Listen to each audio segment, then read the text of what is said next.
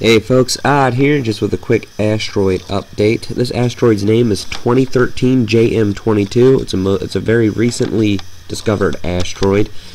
As of right now, this asteroid is pretty close to Earth at 0.0227 astronomical units.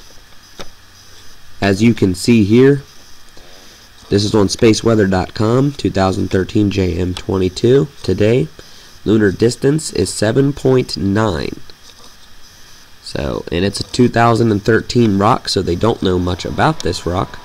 So keep an eye out on it. Also, 2013 JR7 came in on a close approach on May 10th at a lunar distance of a missed distance of 9.1 lunar distances. The size of that one was tiny, about 18 meters. This one is 95 meters, a little bit bigger here, folks. Alright, so we're going to have to go ahead and keep an eye on that. This one right here is bigger than a football field. Alright, so now remember that. Now let me go ahead and show you, and I mean American football field. So let me go ahead and show you exactly where this rock's going to go. Alright, here we go. Let me go ahead and zoom this in for you.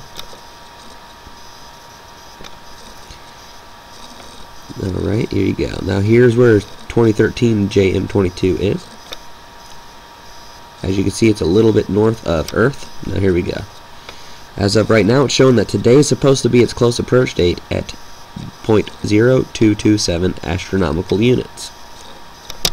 But tomorrow it will be 0.0215 astronomical units, just right above the Earth.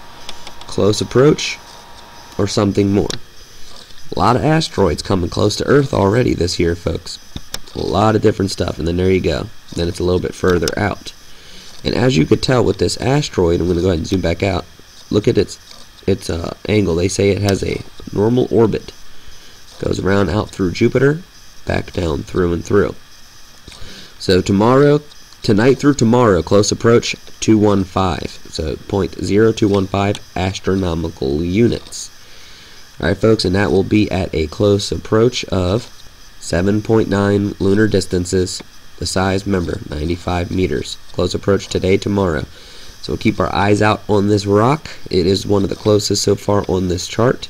Besides down here for July 29th at 7.6 lunar distances. Remember, NASA's always finding more and more of these rocks. So just pay attention out there, folks. Keep your eyes to the skies.